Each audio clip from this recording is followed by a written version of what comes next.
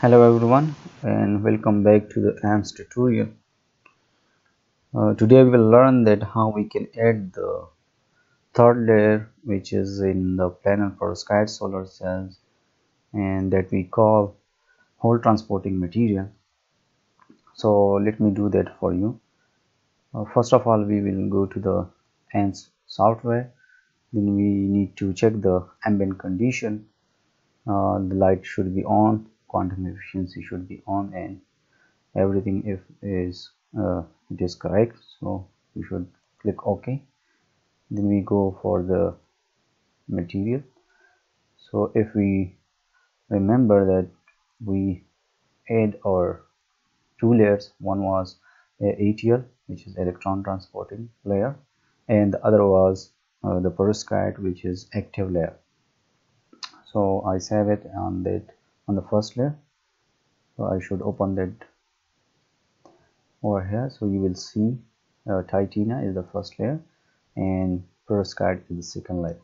Now today we need to add the HTL, as we know that the perovskite solar cells are actually the combination of the layers, in which there are three important layers: the HTL, the perovskite, and ETL. So today we can add that layer, so we should click on add.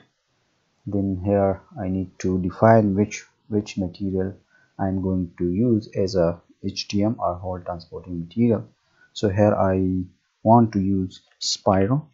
So Spiro emitted, this is the name of one of the whole transporting layer. You can see many other materials as well. So I have the electrical properties over here. Spiro has first of all we need to define the thickness of the spiro. In this case it is 0.15.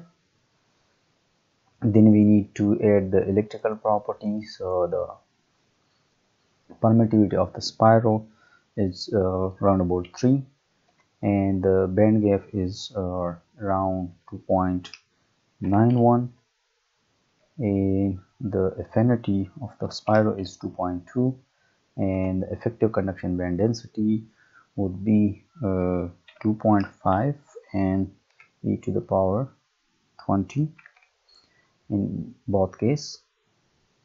And this is in the conduction band, and the effective density in the valence band should be 2.5 and e to the power 20. Then we go for the mobility. So the mobility for the whole for the electrons would be 0.0001, and similarly for the holes it would be 0.001. And then we go for the donor concentration. So the donor concentration for the HTL or whole transporting layer should be 0, because this is the p-type material, and we need to add the accepted like concentration or the density, that is for the spiro 4 e to the power 17, and it may be different for the other materials.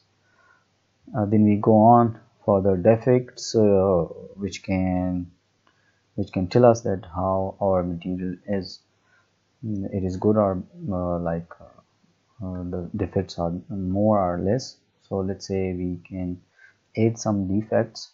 Let's say I'm going to add the donor like Gaussian defect sets. So I need to define that like donor. Then I have discrete, I have banded, I have Gaussian.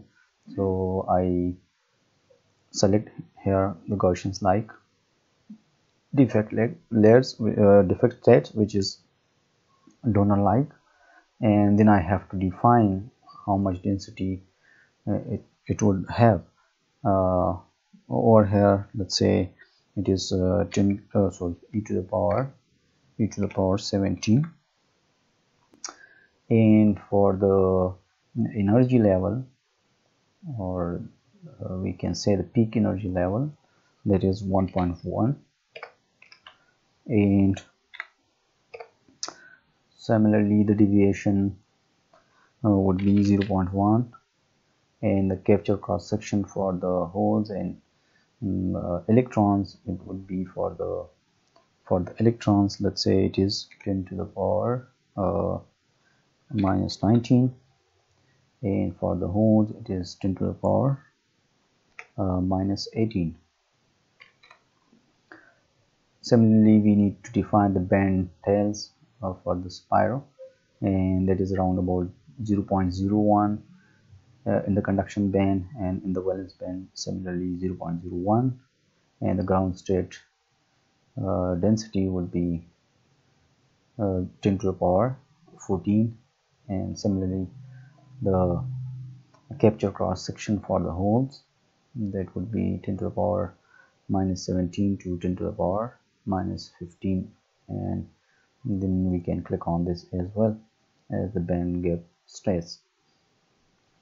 Then today I will also add the acceptor like. In the previous sections or tutorial, I have just added the donor like, and I left the other one for you people, and today I will add that as well, so that you can be familiar with that. Let's say I want to add, and this should be acceptor like, and this is the Gaussian state, and the density is 10 to the power 17 for both, and the energy deviation is energy level would be 1.1 for both, and the deviation is 0.1, and the capture cross section, now you need to shift. In the previous, if you see here in the donor light, it was 10 to the power minus 19 and 10 to the power negative 18. Now you have, as we know that donor and acceptor are opposite to each other, so this should be e to the power minus 18 to 10 to the power negative 19. So you just need to switch or just change the numbers in opposite direction. Now we have to define the band gap, and similarly band tails, and also the mid gap states, and so on. So this is actually about the donor and acceptor like defect density, and you need to add for all these three layers. Then we go on for the optical, so we don't need for the optical file or the optical conditions for this material, because we consider that perovskite is the active layer, and all the incoming light will be utilized by that layer, not by the ETL or HTL. So we need to do that is, let's say now I need to save it. In each section, if you add anything, so you need to save it again and again. So I need to save it. Let's say I save, and I want to replace my previous device extension, which is first layer. Now I need to save.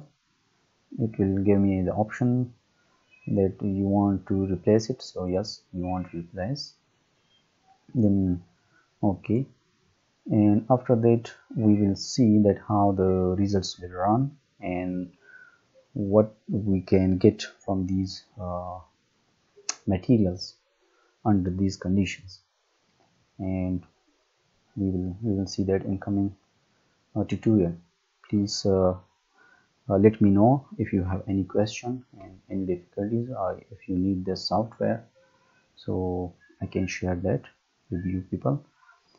And please subscribe, share and like, and write comments, so that we can discuss and we can improve our knowledge. Thank you so much.